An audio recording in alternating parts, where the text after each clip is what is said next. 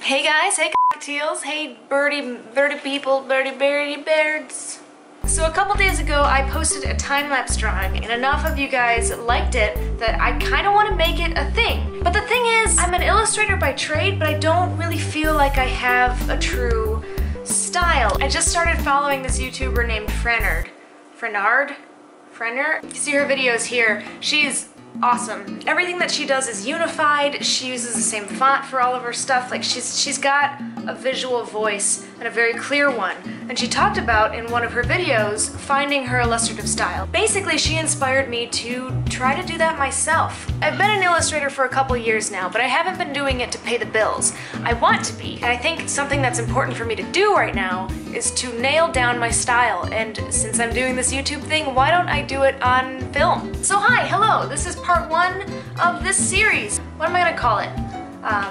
I'll think about the title later and then I'll make a graphic of it and I'll put it right here. You ready?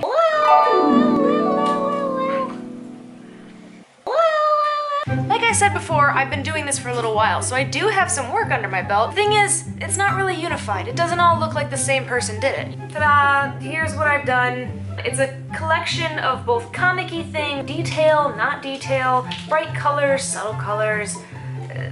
In order to perform well as a freelance illustrator, you have to be counted on for a style. Clients have to be able to know that when they come to you, they will be getting what they ask for. So they don't want to take a shot in the dark at somebody who does a bunch of different things but may not be able to do the one thing that they need them to do really, really well. So in this So today I want to talk about influences. Who are some artists, living or dead, who have influenced my work to this point and who I want to be in the forefront of my mind moving forward? Something you should know about me, I really enjoyed anime when I was a kid, so a lot of what I did growing up was like big eyes, tiny nose, tiny mouth.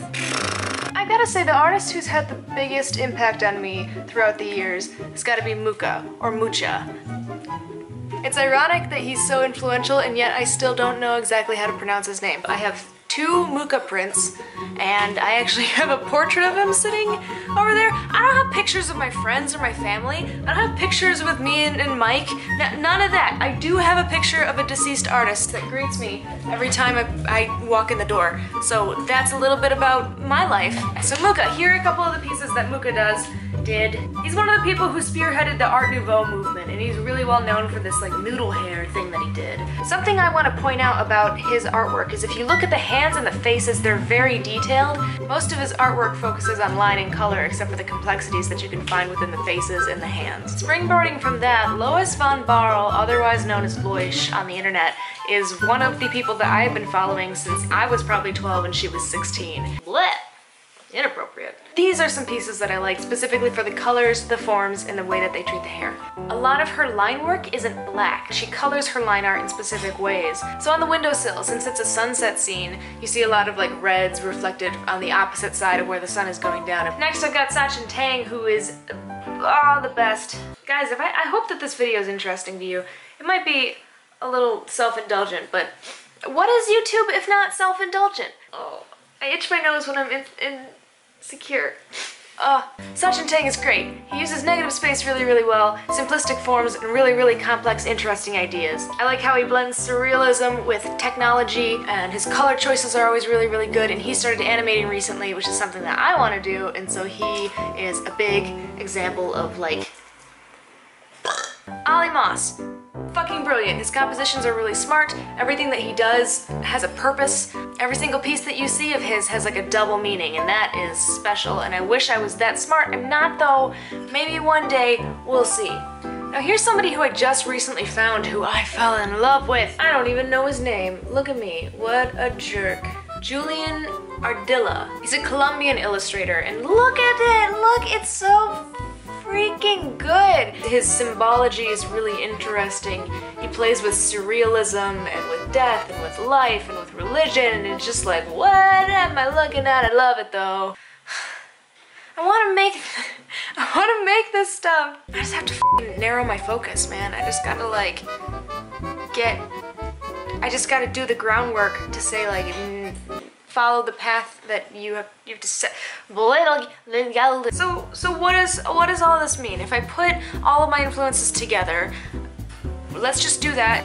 When we put everything side by side, I think that there are a couple clear things that come to light. And yes, I know not all of these images were images that I talked about previously. I didn't get into like isometric space. Like I'm super into isometric perspective, guys. I'm pretty sure I'm gonna like marry isometric perspective. When I put all of this side by side, things that stand out to me are minimalism, gold, line art, simple composition, and isometric perspective. So that's five things that I've pulled from these images. And there may be other obvious things that I'm not picking up right now. If you see anything, leave it in the comments because it's gonna help me out a lot. Oh, surrealism, that's the obvious thing. Surrealism is my happy number 6. Here's what I'm about to do. For the next 3 months, I'm going to restrict myself to only drawing in isometric perspective when drawing environments, to using line art, be it black line art or color it. And surrealism? Should I give myself surrealism? Yeah, sure, surrealism.